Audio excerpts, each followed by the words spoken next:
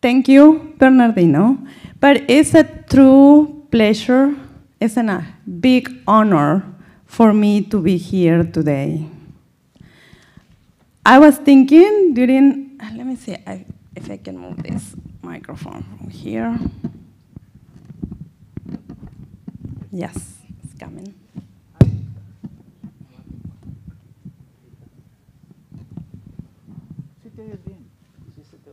Sí? Okay. I was feeling the experience of being in this room today, and I feel like we are a symphony. I feel like we are singing the same song with the different notes. But in the end, it's so peaceful and so rewarding to feel that we have a huge team and more to come to work in the same direction.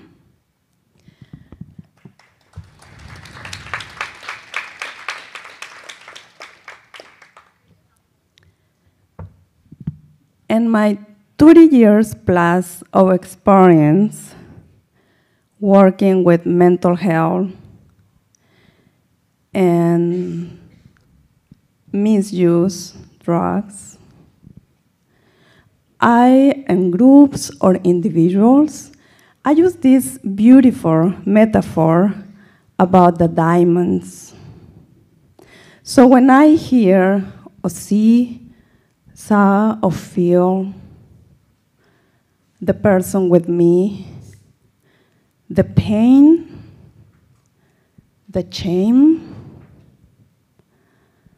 or being ignored, or rejected the most, because there's a lot of criticize or judgment between. I like to use this metaphor about the diamonds, how powerful and beautiful they are. But if we don't know how they look, and we walking in the street and it's a diamond there, we can walk over with no mercy. But today, thank you to someone who value, not only see the diamonds here, but to value the work that took to shine themselves. And I want to ask for a big applause to Bernardino de la Torre to say thank you.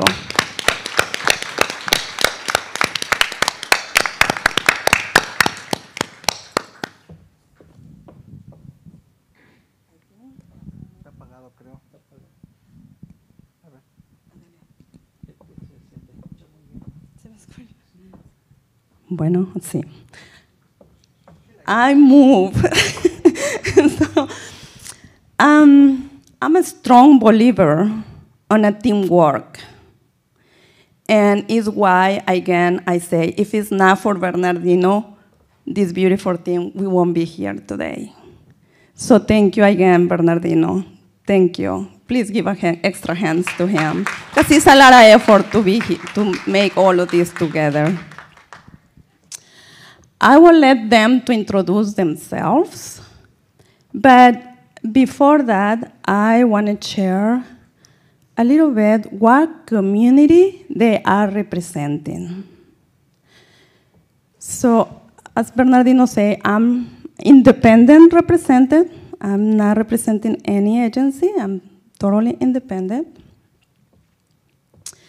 And here, it's coming from Paraguay,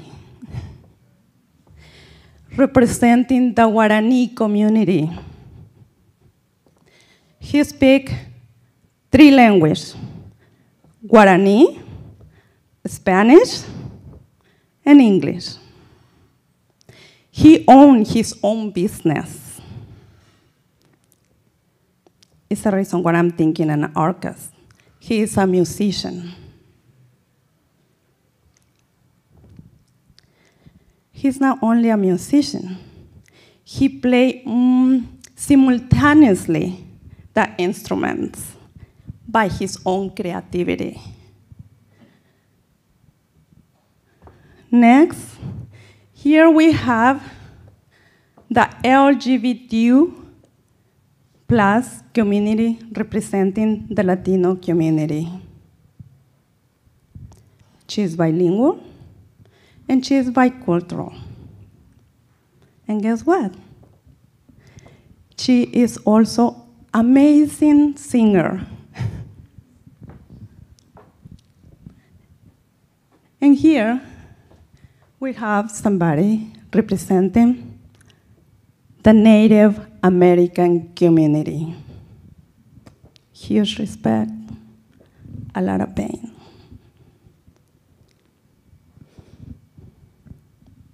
She is bilingual and she is bicultural. The last but not least, he is representing the young adult community.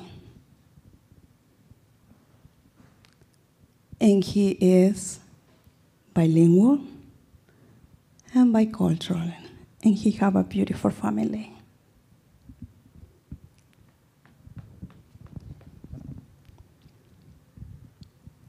I cannot speak here, not a whole day, months, about the story of each of these individuals, diamonds here. This is a lot of work to shine up.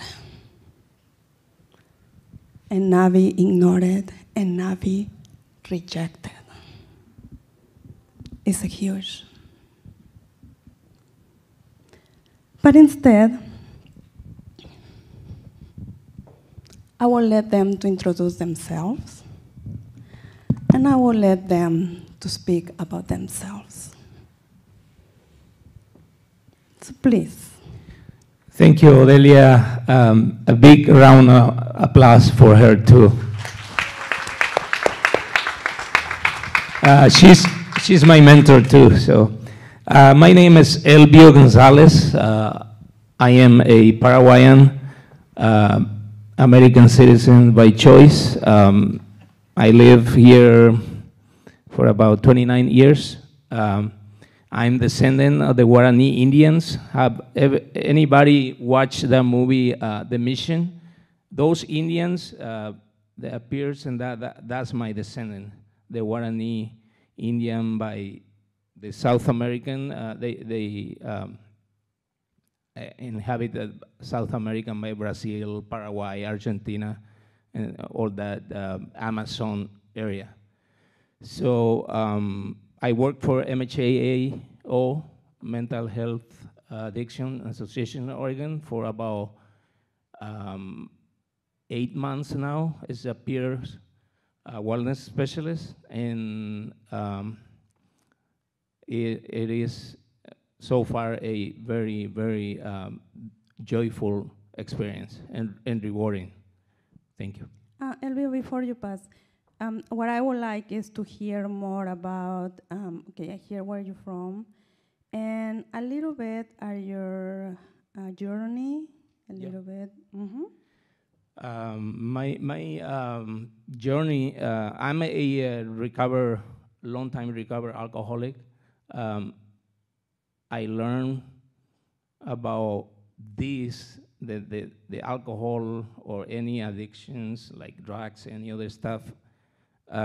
It was a disease through Alcoholics Anonymous. So I'm really grateful to it, and that's where I start my first steps working with other people.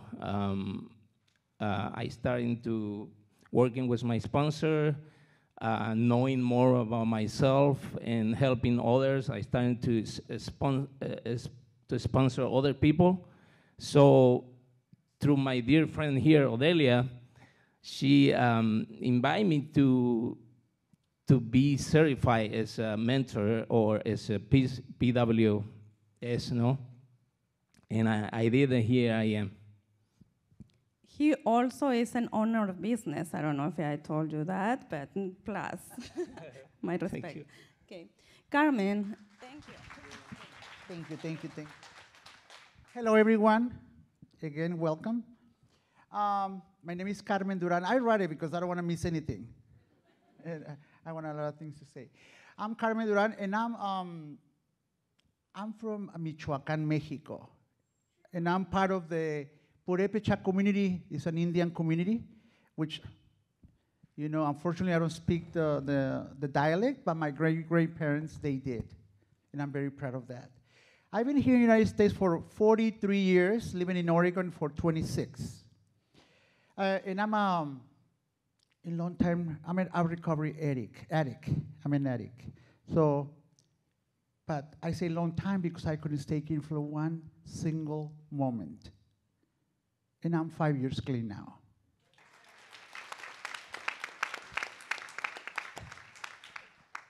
And in addition to that, you know, recovery brings me so much blessings and gifts.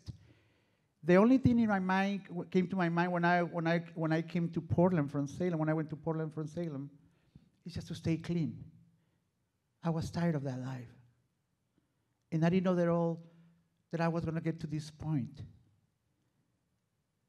This person right here in front of you that was abusing and using methamphetamine for over 20 years, now I can help others. Now I have the passion to help others. Each peer that I see, each person that I see, I see myself. And I'm blessed now that I got credentials that I never thought I had. Now I'm a CRM, PWS, the CGRM, and also I just completed my training for CDC-1 and I'm registered for that. And on top of that, I proudly represent the LGBT community and the Latina community because we need the help, we need the support.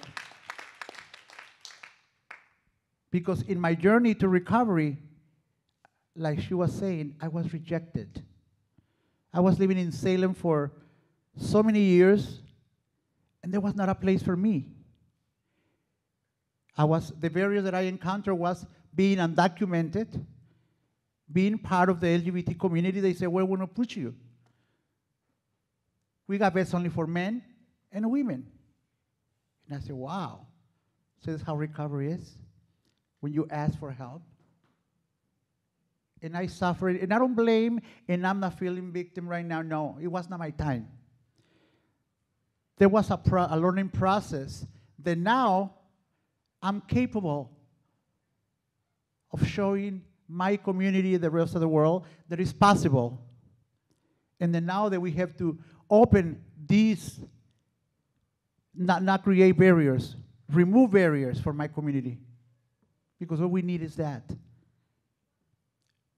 We need to feel welcome, to feel wanted, to feel loved and accepted. And I'm here in front of you, advocating for the rest of my community. My criminal record was one of the barriers that I encountered too. But now, I can work anywhere because they got expunged. Why? Because I'm in recovery. I'm clean and sober. And now, my goals and everything that I've been, or my successes, are here, to be here with you and to my community, to be able to help others. Now I got 3 groups for the LGBT community, recovery groups. I got Grupo Reencuentro AA in Portland. I got Pan Dulce, which is an NNA group meeting. And I got a Arcoiris Latino, which is translating to Latino Rainbow. It's a process group. And we're moving forward because we need these groups, we need this support, we need treatment for specific LGBTQ Latinos. And I know it's going to happen. And I'm advocating, I'm looking for funding for whoever help I can get, but I know it's coming. I know it's coming because my higher power is always here for me. So thank you. Thank you.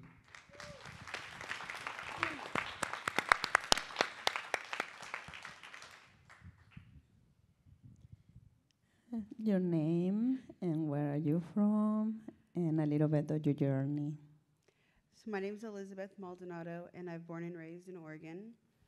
I am registered ground round, Kalapuya native. I have been in recovery for 14 years. I've been in to prison twice. Through my 14 years of recovery, I have gotten my family back. I have 7 kids and 18 grandchildren. Wow. And That's our community. a big family that I'm very grateful to be with. And it's been quite the journey of showing them that there is possible for change, and they can leave the past behind and find a future. My barriers were my criminal record, my past, learning how to work through trauma, not knowing that I could be here today. I didn't know I could work in recovery. I didn't know truly within my own self that I was worth it or that I was going to be able to do it.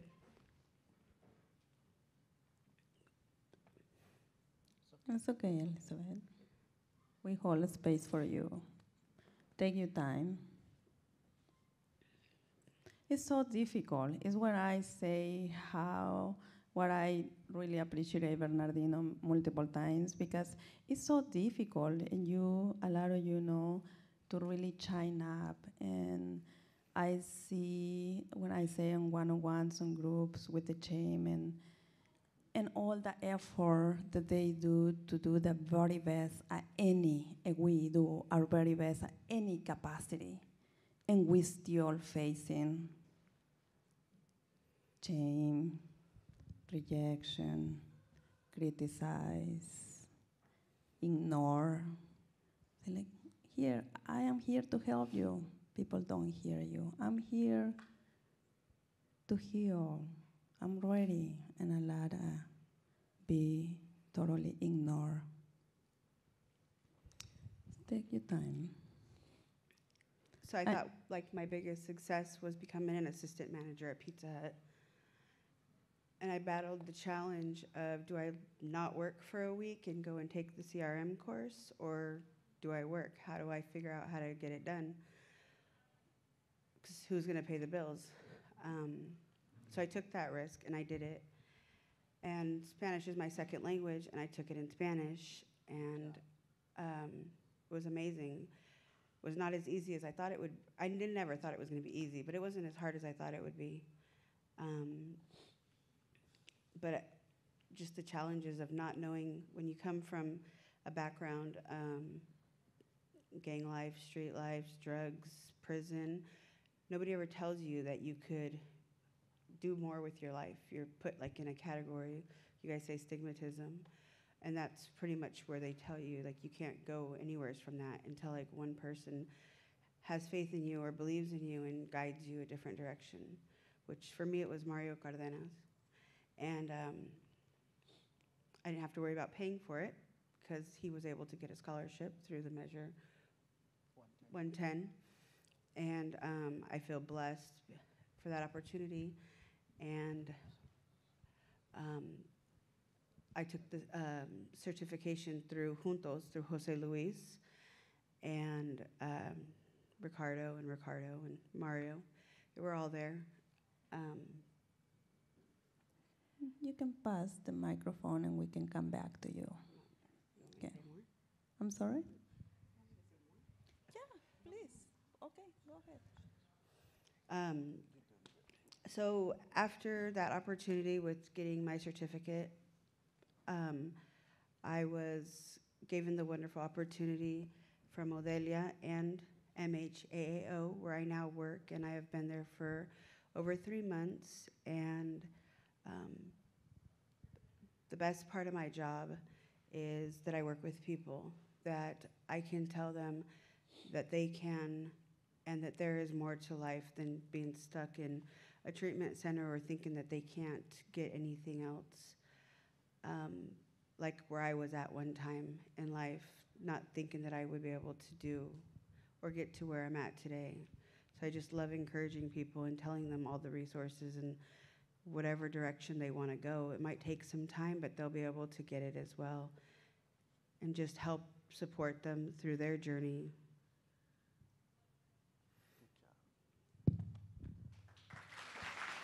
Gracias.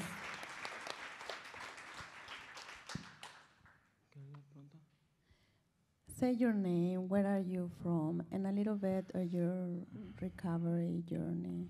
All right. Hello, everyone. I'm Ricardo Garcia. Please give Odelia Garcia a round of applause. She's been my teacher and mentor. So yeah, I'm Ricardo Garcia. I'm the Latinx Burn Program Navigator and Coordinator at MHAO. I'm from Hermiston, Oregon, and it looks like today I am not the only one from Hermiston, Oregon. We got Louise from Union Gospel Mission. We are also accompanied by our Tri-County Burn Director, Tammy Wilkins. Thank you for coming. Lucy Meraz hosted, I believe, the first BIPOC retreat at the Oregon Garden Center. Thank you so much. That was great. And yeah, so I'm Ricardo Garcia. Wait, a big shout out to all the presenters too. Really nice. And I see you, Tony V. Thank you for having me at the Wonder Ballroom, September 1st. Thank you. I was really nervous, but yeah, thank you, brother. Love 4D. So yeah, I'm gonna tell you a little bit about my story. You know, I came from a broken family. Dad was well off, mom was poor. Started working illegally, you know, to make ends meet at the age of 13, working in the fields. You know, if you've been in Hermiston, Oregon, you've been in that area, you know that is a agricultural area. I worked in onions, corn, potatoes. I drove trucks. But yeah, ultimately, yeah, you know, I suffered at that time when I was working. I, you know, came across weed, started drinking. And, you know, ultimately when I got up to high school, I had an opiate addiction, broke my arms, ended up getting injured. So that ultimately led to my opiate addiction. And by the age of 16, and I am youth, you know, when fentanyl was going around, they didn't know what it was, you know. I started doing fentanyl at the age of 16, 17, so I was a junior in high school. It really affected me really bad. Barely ended up graduating a year late. So yeah, you know, my experience with fentanyl really plagued my life, you know, and I'm also ashamed of who I was. I had a big pride, I had a big ego, I was really destroying the community. You know, being well known where I was from, you know, just the person I was, and, you know, I'm thankful I got into recovery. It really it's changed my life. It wasn't until I had lost my truck, insurance paid me out $17,000, like my parents say. I wiped my butt with that money, got another car, totaled that. Yeah, so, you know, treatment didn't click. I didn't even know recovery was a thing. There's some resources out there now in Hermiston, but there wasn't really much when, you know, when I was out and about, you know. All there was detox, and you know, I didn't go to detox when I started my recovery journey, but detox just gets all the bad stuff out, so you're basically bleeding out. You know, you got to go to treatment. I went to a intensive outpatient 2.1 level of care, which was really great at VOA, LHBR, Latino Home Base Recovery, and that really worked wonders for me. But going back to my addiction, I had lost everything around the age of 21, and I did not want to be known as being homeless, especially in a small conservative, pretty racist area, you know? And so, yeah, I did not want to be known, you know, I did not want people talking about me, hey, have you heard of Rico? Little Rico's homeless, you know? That was not going to happen. So I went to treatment. And treatment at VOA really worked wonders for me. They taught me the tools and knowledge on how to have a sustainable, healthy recovery. And that has been working wonders for me. I did about a year of outpatient at Central City Concern, and that also really worked wonders for me.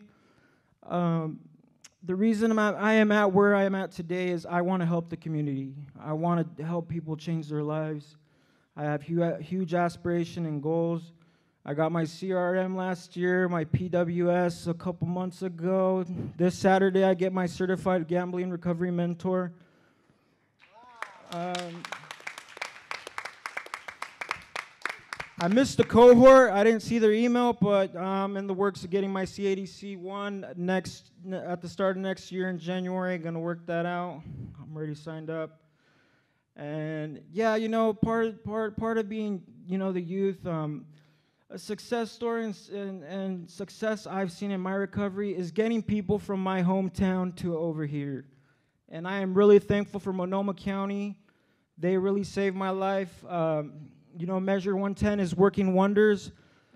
And it's beautiful. Recovery is beautiful. The most important part about my recovery, I'm able to be a father for my 2-month-old daughter who was born 2 months ago.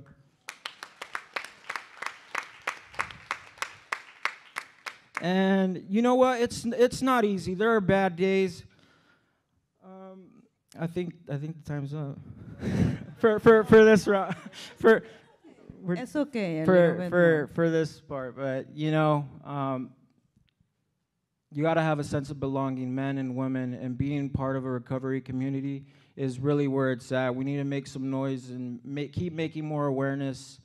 It's what saved my life, you know. Especially since I got a brotherhood of like-minded people who also have the same aspiration and goals. It is possible and doable.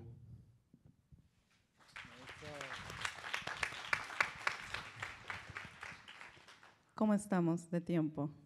Estamos bien. Yo sé que estar aquí es mucho porque es la parte donde queremos. The part that we see my Spanish, I'm sorry. The part where we want to be our very best, and then I say, oh, that's perfection. When you want to do your very best, and then you ended up feel like, oh my goodness, I forgot to say this and this and this. So I'm glad we have a little bit more time. So is somebody you want to add something else? Because we pretty much cover like a little bit of your journey, but also how you get, so I don't know, Elbio, if you want to say, and Carmen, or how you get your certification, and one of the successes that give you when you wake up and say, yes, I'm so happy, then I am certified recovery mentor.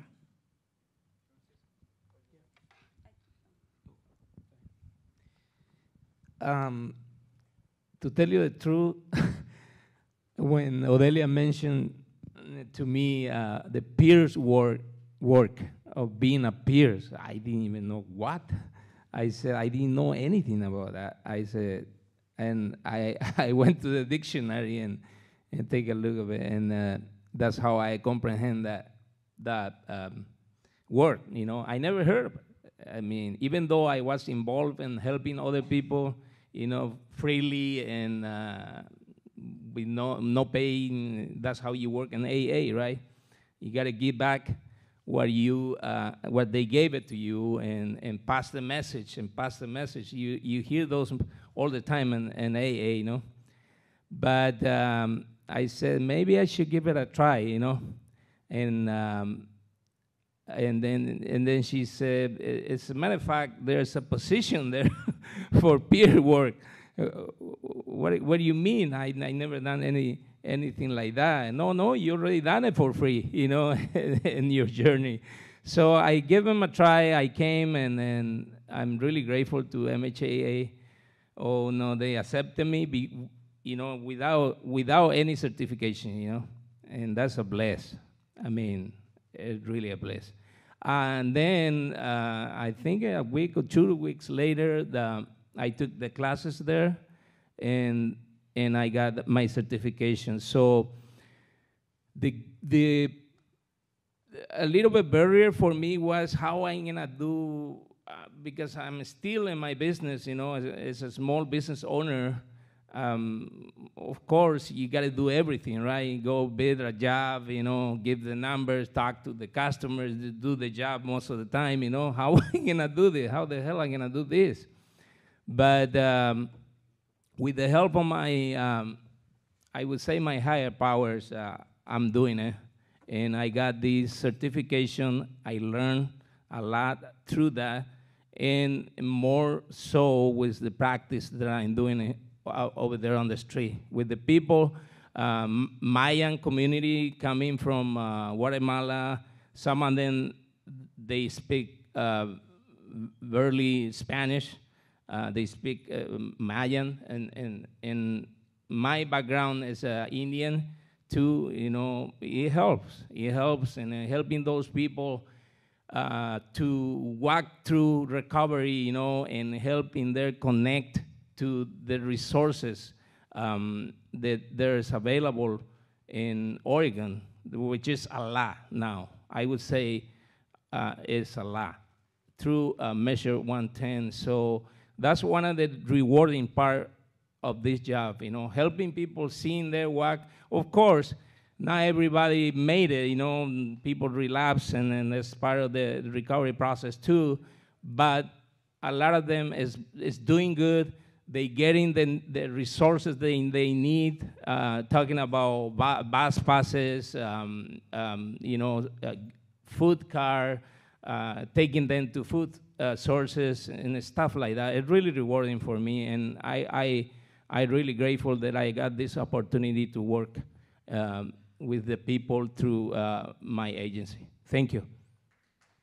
I think we got, thank you, Elbio. Okay, we got like a couple minutes left, but 1 minute. 1 minute. So one of the things that, you know, I was afraid to be a mentor, honestly. I got my certification a few years ago, and I was like, no, I got hired one time, and I was this close, you know, to start working. I accepted the job offer, and 3 days before I called, and I said, no, I can't. For a reason, you know? But I was afraid. Now I have a passion to help, especially my community, because my community needs that help. We are blessed now that we got coverage, Oregon Health Plan for everyone. But before July, yes, applause for that, a big. Before that, we were limited, the Latino community, because people undocumented, they couldn't get into detox, only Hooper. We couldn't get any health services, only for emergency, no dental coverage. So now we can take our peers and get the full benefits. Now, and I hope that these doors keep open more and more, wider and wider and wider, so our community don't suffer and don't have limitations. And we are here to advocate for that. Like the rest of some of the people here, advocate, write to the legislators. My Spanglish, but you understood. And we have to do that. Advocate, speak up. Let's hear our voices. Because if we don't speak, nobody's going to hear. And especially, and we are here, the voices of our community. Thank you.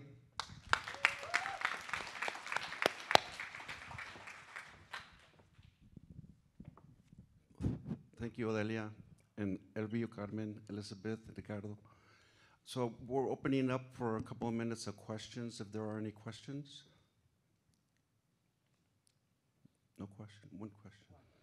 Okay. Thank you. I guess my question's more for Ricardo, and it's kind of more of a comment. So I'm from Pendleton, Oregon, and which is also on the east side.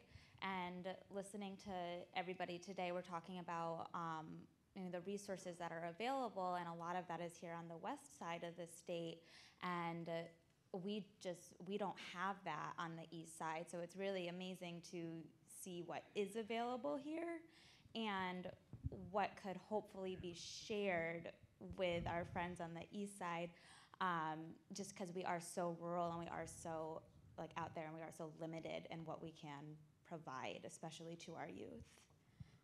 And so I also want to know like what organization you worked for, because we should. Yeah, I work for the Mental Health Addiction Association of Oregon, and I'm the Latinx Burn Program Navigator Coordinator for our Latinx team. And yeah, you know, that's my story. You know, there was really nothing out there, so I had to leave Hermiston. I had to come out here where there is more resources. But even then, when you think about it, I think they are failing our Latinos. There's probably two, you know, anybody could correct me if I'm wrong. You know, this is my opinion. This is from what I know with resources and programs. We have Volunteers of America, Latino Home-Based Recovery, which is a 2.1 level of care, culturally specific service. And then we have Best Care Latinos and Madras, I believe 3.1 level of care and up.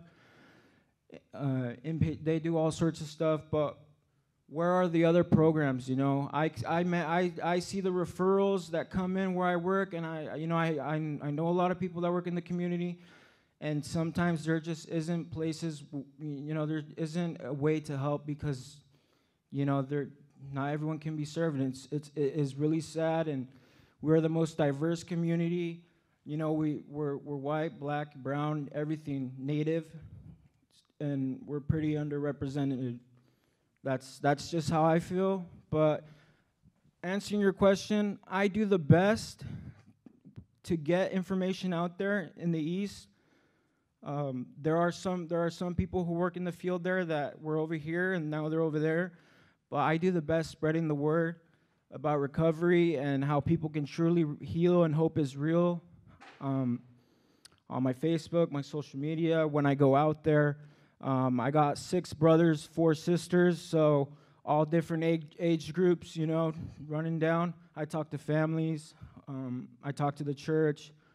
I've raised as much as awareness I can in that area. Boardman, Oregon, Hermiston, and, you know, I'm youth. I just turned 24 this year, and I got clean in 2020. I was 21, and you know, this is a great way to kick off Recovery Month. And yeah, hope is real, recovery is real, and we're here. Thank you, Ricardo. I want to give them a great thank you again, in round of applause.